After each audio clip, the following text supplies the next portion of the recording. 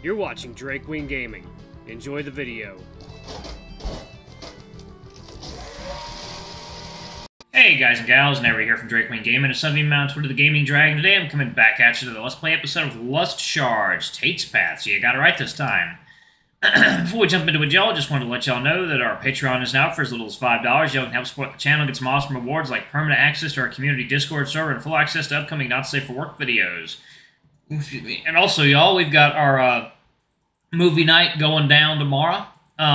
It's $5 to get into the Discord, and then once you're in there permanently, and we're going to have a spooky movie night. We're going to watch one of my favorite horror movies, VHS, so y'all be able to chat with me in the community and also do voice chat, so that should be fun. Anyway, y'all, let's go ahead and jump right back in. Alarm chain, you are up, and let's go. Alright.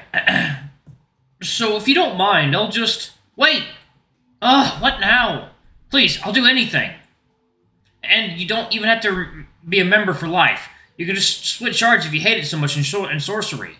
Doesn't that sound like a decent deal? You're not wrong. Anything you say? Anything.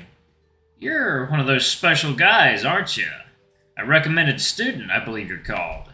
Yes, I am. What are your powers? I can manipulate energy, and I have some supportive abilities on the side. Shit, that's pretty good. He thinks for a second. Fine, listen up. I'm all ears.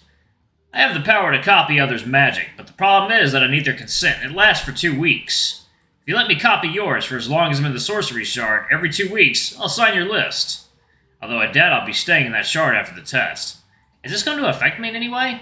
Only for a minute. You'll feel a bit tired. You think it's safe, Scribbles? Sure, copying abilities usually doesn't bring harm to either parties, especially if you consent.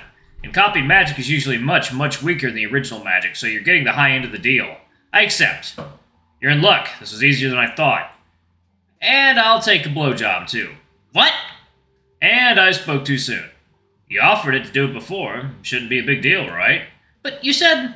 Do you see anyone around? Nobody else to do it with. The hallways are awfully empty and silent. And it just so happens I'm in the mood for one, and you're here. Also, you're not half bad looking. Do I do it? Oh, wow, this is a... what happens if you don't do that? I'm gonna say nope, nope, nope, and see what happens. No. No? No. That comment from earlier? I was just joking. Is that so? Alright then. Bye. Wait. Please? Is my magic not good enough? You teased me already, so no, I need more. If you have nothing extra to offer, then I'm not interested. Damn it, why does this guy have to ask for such a reasonable and fair exchange? Can't he just accept a flying kiss or something? You're not that hot. How about I throw some cash instead? Such a big deal for you, huh? I'm even more intrigued about how you feel inside now. But I could actually use the cash. Give me enough to buy 20 blueberry blasts from the vending machine. Very specific, but okay, there you go. Up in my wallet, panicking at first since it's mostly empty, but then I remember my overly cautious mother who likes to shove money into various non-conventional places. So if my wallet is stolen, the thief would be tricked. And it's just a burden to me most of the time. I eventually find a small stack of money in a deep pocket in my backpack. Cool, this should do. Let's get on with it then. Give me your hand. I'm not gonna marry you as well. The fuck? It's for the magic exchange. Oh. You're not the brightest, are you? There's no need to be this rude. He rolls his eyes as he pulls my hand closer. Why the fuck would you think that's what he means? Give me a break, I'm full of emotions. I keep my arm extended, embarrassed as he unbuttons my cuff and rolls my sleeve up, holding it with both hands. When you feel a tingling sensation, simply don't resist it, and let some magic flow to your arm. I do as I'm told, and it only takes him a couple of seconds to complete the ordeal, leaving me slightly fatigued. It should be enough. I come in useful during the test. So, where do I sign? My friend has the list. Just write your name in my phone and I'll sign it for you. Cool. Pleasure doing business with you. Now can I go? Yes, sorry for taking your time, and thanks for the signature. I watch him walk away with my allowance for 2 months in hand. This better be worth it. But in any case, thank goodness we managed to do it. You did it. I'm not even sure I want a part in this. Suit yourself. I'll be the hero of the day by myself. All glory to me. There you go. Coffee time. God, what is this fucking elevator music? It's so silly sounding. Where to now? Back. Back where? Back where the cat told you to meet him. You have like 7 minutes left. Shit! Let's hope he managed to convince those two to sign. Hey! Please tell me you had some luck on your part. I managed to get one more person to sign. Did you get those two? Two? How'd you know there were two? Yet another convenient guess. Suspicious, but yes. I did. And all I had to do was flirt with them for a minute. Men are so stupid. That guy wouldn't accept a blowjob and those two signed after some flirting? Chill out, Snow White. You're not the fairest of them all. You'll need more than looks to convince. We have to hurry back. Take my hand. I'll teleport us back. 5, 1, 1, 2... Wait, we only have 9 signatures. It's fine. I made peace with it already. We were close, but the headmaster was right. But, shall we go? Hang on tight. He takes my hand with the last warning and we teleport away. This is the first time I experienced something like this, and my landing was not very graceful, but I managed to remain on my feet. We arrive a minute early, right as the headmaster rounds the corner and enters the room together with a worried Marina, who quickly brightens up when she sees Tate with the list in hand. Ah, you're just in time. Let's hear the news. If that smile is genuine, then I'm bracing myself to faint already. Indeed, the cat had a smile on, but once again the eyes gave him away. His pupils were shaking as a thin layer of liquid made them refract in the light. Well, here goes. Long story short, we didn't get to disappoint you on the first day. I'm sorry? At that moment, the decision was clear. I'd been lying to myself for some time that any other choice could be made at this point, so I take the paper and sign my own name on it. 3 people are taken aback by my decision. Name and name, too? Mark? What? That dude's name is Mark Plier. What the fuck? I love that. The headmaster accepts the list hesitantly, looking at me through squinted eyes once he reads it. Name? Name 2?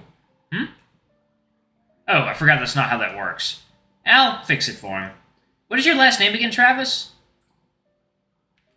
White. Travis White. Oh my god, Travis White. That's so silly. Travis White. Travis White. Understood. And are you sure? A last-second decision? It's not what I expected from you. It's not last second. I've been thinking about this for months. I admit I've had my doubts for a little while now, but Tate's dedication really inspired me and solidified my decision. I did that? The headmaster looks impressed and annoyed at the same time while holding the new list. His expression turns to confusion again. There are only 9 in here, counting yours. I knew I should have paid more attention in math. Huh? It would seem like even your chivalry couldn't... Oh, wait, sorry, just a second. I take the list back and write the name of the guy from before, Connor Murphy. You really forgot to sign? You really forgot to sign him? Don't blame me, I was under a lot of stress. Here. Everyone other than the headmaster breathe out, relieved. He reads every single name on the list, one by one, twice, to see if there are any mistakes, but he just can't find any. I wouldn't be surprised if he memorized every name in this academy already. This looks legit, for now. I do, however, want to remind you, the signatures won't be valid if they don't pass the auditions. Got it. Speaking of, where should we hold the auditions this year? There are a lot of empty training rooms right now. The biggest one in the East Wing could... No, not a training room. We'll use the arena. Won't the arena be busy tomorrow? We're holding practice sessions the whole day. Yes, and I think that would be the perfect opportunity for the new students to audition, no? Just give them a bit more of a challenge than the others. I decided to spectate the event as well. Take Neil. Coffee time.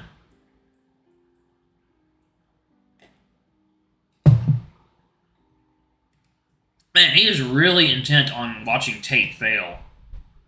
Kind of a dick. Well, yeah, he is a dick. As some of you call him, sexual assault daddy. I know teachers usually don't get involved, but since it's my first year, I want to see with my own eyes what everybody's capable of. Hey, the practice is supposed to be our free time, and... A chilling stare shoots at Tate. And I think that's a great idea. Understood. I'll make the new plans for tomorrow, then. Good. I suppose I don't have anything else to complain about. Aren't you forgetting something? What would that be? Me and Tate just did the impossible. At least what you thought would be so. Don't we get anything? At least an apology? You were wrong. Once again, everyone holds their breath, waiting for the lion's response. Please don't aggravate the lion, dude. If these signatures are proven to be valid, then you have my sincerest congratulations, and perhaps a credit bonus can be discussed in the future. Are you satisfied now, Mr. White? I'm all good now, sir. And if nobody has any more interruptions, I'll take my leave. Good day. Watching the headmaster leave, one single worry remains on my mind, and that is Cole. Hope he can pull his weight, magicless as he is. He is a recommended student, but if he's anything like me... Actually, it seems like another problem arises as a teary cat jumps into my arms. You did it! You madman! You're such a badass! Wow, I cannot believe someone that can't recognize a trap in the middle of the day would get me out of trouble. Even if I fail to do that sometimes. I'll leave you two to it now. I need to find Ollie and discuss these audition plans. Honestly, the headmaster needs to tone it down with the changes around here. You should propose that to your new lion friend the next time you see him, Travis. He's not my friend. What? Already jumped to lovers? Ugh, you're a headache. I've been told so many times. Something tells me you two will get along just fine. Have fun. See you later, Marina. She leaves, swinging her tail lightly, and my eyes can't help but follow her until she's out of sight, as even my legs take a step towards the direction she disappeared to. Huh, interesting. Hey, eyes here, buddy. Busted. Huh? Did you get smitten or something? What, am I not sweet enough for your eyes? He turns around and swings his tail on his hips the way Marina did, but approaches me while doing it instead of walking away. No, that's not it. You're cute. I mean, cute too. I mean, Marina, the who? Aw, the sweet smell of insecurity. Don't worry, you can't escape my grasp anyway. What does that mean? Oh, you know. I don't. Then let me show you. Huh? And it looks like we have company already. It's been nice not being tailed for 2 hours at least. He's gonna give him a kiss, wasn't he? A wild tiger and a wolf appear just as Tate's sharp ears predicted. 2 for the price of 1. Aiden's hand stopping whatever Tate was about to do. Dallin comes in with the energy of a lost puppy reunited with its owner, his tail wagging aggressively, while Aiden is as cool as ever, just a little angry at the cat's lack of personal space awareness. Those two do make a nice yin and yang. Hey there, Travis. Ooh, excuse me. Still here? Do you want another speech from Mr. Boredom over here? I wasn't that boring. Oh, was I? I don't know, I was asleep. Oh. I was just helping Tate complete his list to get out of detention. Ha! Good luck with that. The headmaster likes giving impossible tasks just to see you struggle and punish you in the end. He's a prick. Language. Sorry. Aiden looks me dead in the eye, shaking his head. Actually, we completed the list. Officially, I'm a free cat. Nice job. I knew you could do it, even if you had some help. No, you didn't. You were complaining you'll have to spend time watching him in detention for the next 3 days. Second meal, coffee time.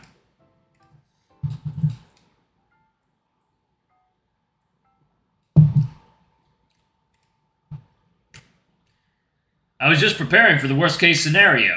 Worst? Gee, thanks, guys. Such great friends you are. I'm not your friend. Now, if you'll excuse me, I'll take my actual friend and spend some quality time with him. The one that actually cares about my well-being.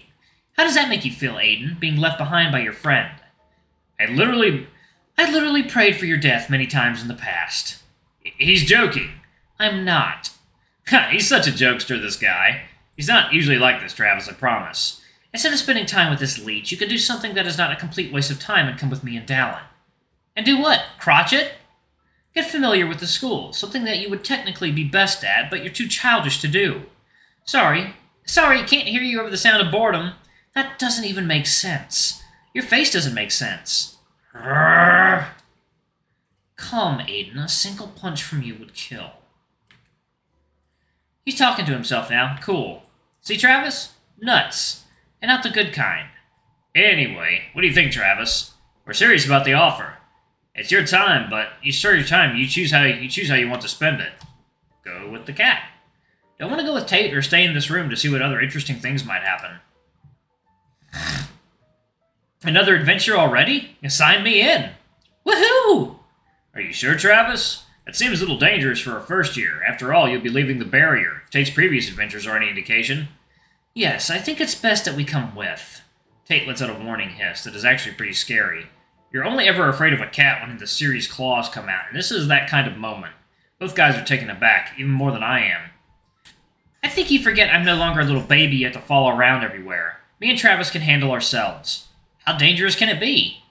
Well, if we take out the few existence erasing Nightfallen that were still roaming the forest, oh god, that's horrifying.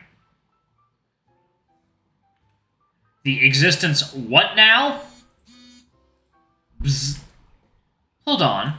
Shit, down. Chelsea texted. We got a code W. A witch hunt already? Those damn defenders. Alright, y'all, I'm going to go ahead and pause it right there. Thank y'all so much for watching. Don't forget to like, comment, subscribe, ring that notification bell, and check out our Patreon if you can. It always helps. Anyway, I love you all. I'll see y'all in the next video. Bye-bye!